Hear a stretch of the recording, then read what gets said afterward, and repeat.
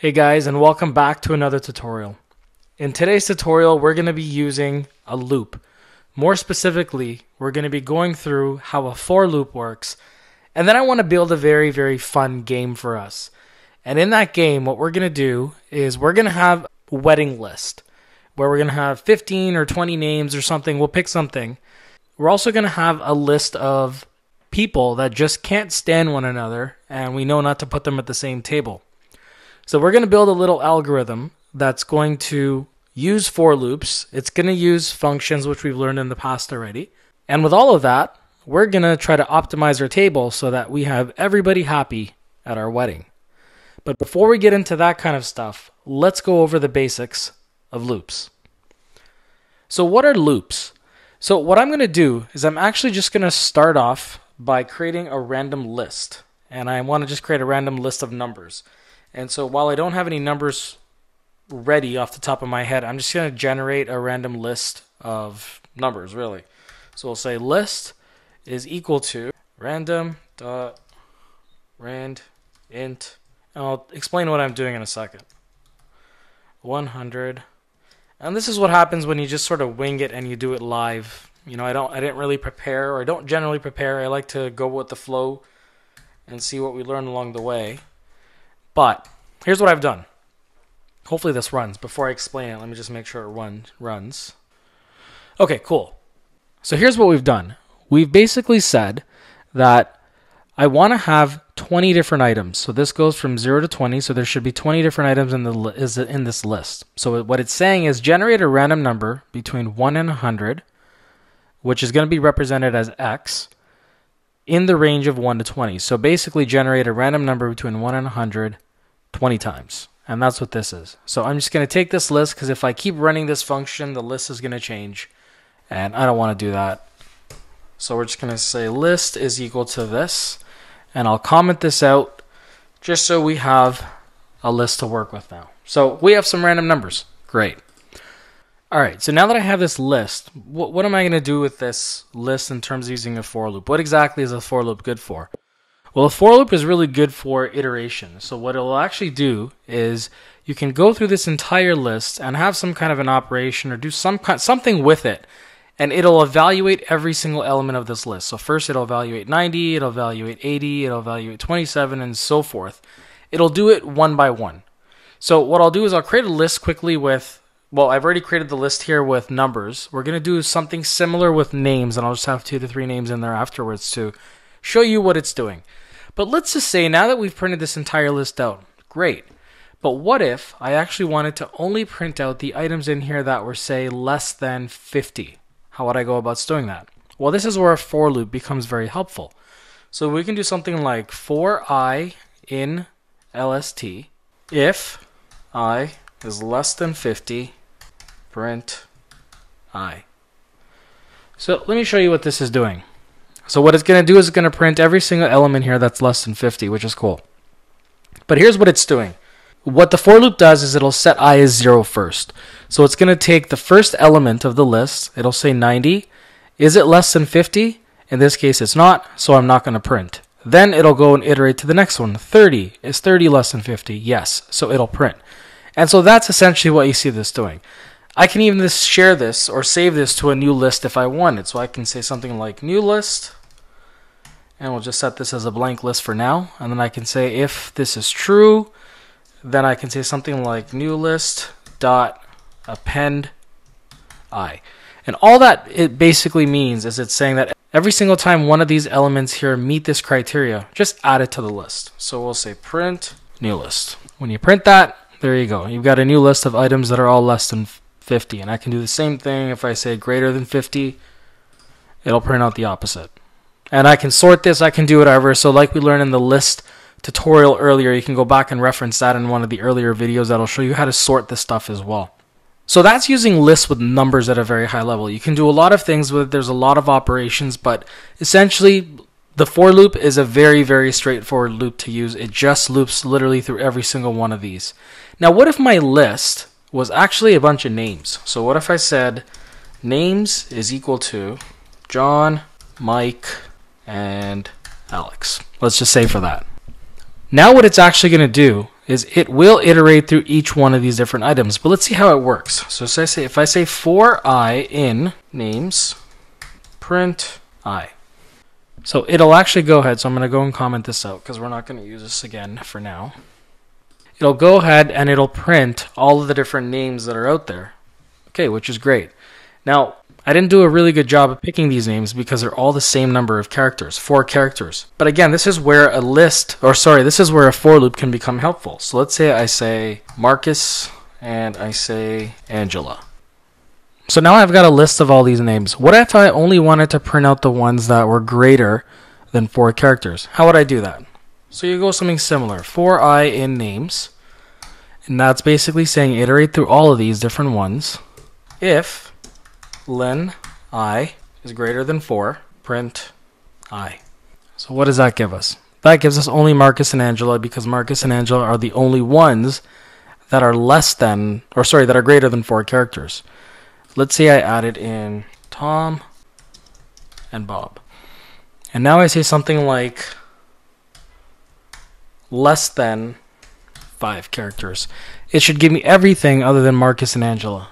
So if I print this out, John, Mike, Alex, Tom, and Bob. And if I change this to 4, it should only give me Tom and Bob. So again, there's cool things you can do with for loops. So I'm going to comment all of this out because I want to go ahead and create our wedding party application. So how do we go about doing that? Well, we need a few things. First of all, I'm going to need a wedding party. So give me a second. You don't need to watch me type out a whole bunch of names. I'm just going to pop in a bunch of names and I'll be right back. Alright, so what I've done is I've gone ahead and picked 15 different random names. I just Googled 15 names literally, and I stored that in a list called wedding party. So all of these items here, again, are stored in this variable wedding party. Alright, so now that I have a list of all of these folks that are at the wedding, I also need to know who I can't seat together. So I'm going to go ahead and first make the assumption and say, because there's 15 people, 5 people at a table, we'll have 3 different tables. So let's just build a list for every table. So we'll call it, the no-no table. So these are the folks that just can't sit with one another. All right, so now we've got a list of people that just can't sit with one another. So what do we do at this point? All right, so I guess we need to build some kind of a for loop. So let's see what that's going to look like. So why don't we say something like, for X in wedding party, if X not in, and this is going to be for the first table, so we'll say no 1, and here's what I'm going to do. This is only going to work because I have 2 names in this list. So what it's going to do is it's going to say if, as I'm iterating through this list, if this person's name is not the second person in the list, then add it in. And the reason is, if I have John and Mike already in the list, that's okay. I just can't have Bill in this list as well. So if I had 3 or more people, I'd have to write the algorithm slightly differently, but for demonstration purposes, I'm just going to keep it simple and write it like this. So all it's going to say is, as I'm iterating this, as long as that this person, whoever I'm iterating on, is not going to be equal to Bill because I'm pulling from no 1, go ahead and add them to the list. So let's see what this looks like. So we're going to say this, and then we're going to say, we'll say table underscore new dot append, and then we'll say X. All right, so now we're just going to run print table underscore new. So let's see what that looks like. Oh, I need to define table underscore new somewhere. So table underscore new is equal to an empty list. All right, so now I've got a whole bunch of people here. But I'm actually going to show you an easier way to write this entire statement. This is what I would call the old school way of writing a for loop. But if I were to go ahead and rewrite this, we're going to use something called list comprehension. And it's just something that's a lot more easier to read and easier to use. So we're going to go ahead and rewrite this because I want to use list comprehension moving forward. And then we will go and see how we're going to do the rest of it because the code is a lot shorter too. So this is the same thing as saying table new is equal to X for X in wedding party if X not in no 1 negative 1. So this one-liner is the exact same as this. So if I go ahead and say print table new again, I should get the exact same table, which I do. So I'm going to go ahead and erase this way of doing it, because I don't have to define. It's all defined here. It's just a lot more easier, I find. And this is basically the same thing as taking all of this stuff and just putting it inside these brackets right here. That's essentially what we're doing. So very straightforward. So we'll go ahead and use this method, and we're good. I can't have more than 5 people at a table because I've decided I'm going to have 3 tables of 5. So I need to limit that somehow. So the next line of code that I'm going to write is I'm going to say table is equal to table underscore new, and we're going to limit this from up to 5. We'll just call it that, and then we'll print table. And so now I've got 5 people, and the beauty of this is that even though Mike and Bill are together in the top list, in the wedding party list, Bill is nowhere to be found. So this table is considered complete. And it didn't take me a lot of code to write that. But now when I do the second table, I'm actually going to be doing the exact same thing again. So I'm going to be using this exact same code, just changing nono to nono2 over here, and this to table 2 or something around those lines. So remember in one of our previous tutorials when I talked about looking at rerunning the code again, we probably don't want to do that. It's better to just put this in a function. It's just so much easier. But I forgot one important step here.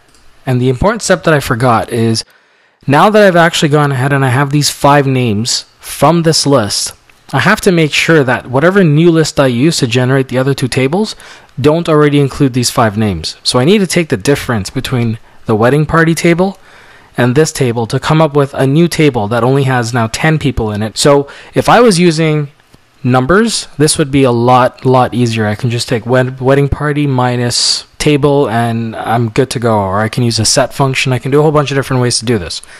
But because I got names, this is going to be a little bit harder to do. So we're going to define a function to do this. So I've used this function several times in the past. So defining it and writing it is just kind of second nature for me, but I'll explain what I'm doing in 1 second.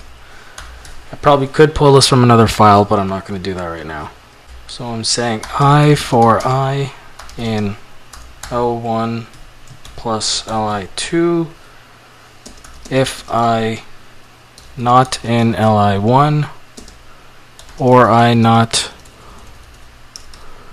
in Li2 return Li diff. So what's happening here? So I'm passing in 2 different lists. I'm going to be passing in wedding party, which is the original list of 15, and then I'm going to be passing in this list of 5. And what it's going to say is it's going to iterate through all of these. It's going to look at basically it's going to say for I in both of these together, if I is not in one or I is not in the other, then just add it to say that it's different, because it's something that's unique. It's not in the combination of both. So let's see, when I run this, what does it give me? So I'm going to reallocate wedding party to equal to diff wedding party and table. Should probably come up with a different name for that, but anyways, we'll go with this. And then I'll run wedding party. And so all I'm trying to show you here, guys, is to show that, look, I have a list of 5 people. And now when I generate my other 2 tables, I'm picking from 10 names and not 15. And it's not the same names that are here. The other thing is this, like I said, this first table already meets this rule where Mike and Bill are not sitting at the same table. So we're good for now. But again, if I were to rerun this for table 2, I'd be running this the exact same way. So it just makes perfect sense to put this in a function. So let's do that. So when I do this, I'm going to just define a new function, and we'll call it, what do we want to call it? We'll call it tables or something like that. So I'll be passing in a wedding list, and I'll be passing in a nono, whether it's nono 1, 2, or 3, so I'll call it nono x. And we'll define that afterwards. So when I do this, I'm going to change this to nono x. So table new is, what it's saying is that every single time I run this function, take the existing wedding party list I have. So the first time it's going to take 15. It's going to run through nono 1 because that's what I'm going to pass in the function. And it's going to come up with, and what I don't need it to do, I don't need it to print these. I need it to return these. And I'll show you why this is important. So return, and so it's actually going to return to me 2 lists. One is the list with the list of 5, and the second is the remaining party of the people. So if I were to go ahead and print this, so let's just say I say table 1 and I say wedding party is equal to, I'll say tables, wedding party, and nono 1. So let's see what this actually prints out. Print table 1, And then we're also going to print the wedding table, or sorry, the wedding party. Now at the end, after I run this 3 times, the wedding party list should in theory be blank or 0, but we'll see what happens. So when I run this, I'm getting table 1 is John, Mike, Alice, Michelle, and Ron, and then the rest of the wedding party is this. Great. So the beauty of putting this in a function now is if I were to go ahead and run this again, I just do table 2 and no 2, and that's it. And so now I'm going to go ahead and print table, here I'm just going to copy and paste this, make life easier, table 2 and table 2, and then why not just do all of them, just to make sure that they all work. So we'll go ahead and do table 3, and I don't need to print the wedding party anymore because that list should be blank. I've already used up all 15, so let's see if this actually meets our conditions. So I've got John, Mike, Alice, Michelle, and Ron. So Mike cannot be in the same table as Bill, which is good, so Mike and Bill are separate. Ron and Alex, so Ron is in this table, Alex is in this table, great. Ingrid and Erica, Erica and Ingrid. So we're good. So that's good. So we've gone ahead and created a function that's going to allow us to take a wedding party of 15 people, put in some conditions on who can't sit together, and actually generate a table. And if you think about it, if we go ahead and take all of this stuff out, I'm just going to delete this. That was all done in less than 25 lines of code. And I can probably, even if I take out these spaces, which I shouldn't, according to PEP 8, 20 to 25 lines of code, and you've got yourself an application that will take in a list of a wedding party of 15. It'll take in 3 other lists based on the number of tables you have on who can't sit together, and go ahead and generate something for you that's going to go and give you a table assignment so that it meets all your criteria. And that's all using a for loop. So hopefully you found this tutorial very helpful. I'm trying my best to keep all of these examples to be as practical as possible so that we can actually start building real applications out of this. And as we go down the path, as I create new content and other videos, they're all going to be based on some kind of application in real life and not just syntax. It's important for you to understand the syntax, but I also want to make sure you take out of this some kind of a learning so that you can apply it in real life. So hopefully you found this helpful. If you did, please hit that like and subscribe button, and I'll see you in the next video. Thanks. Bye-bye.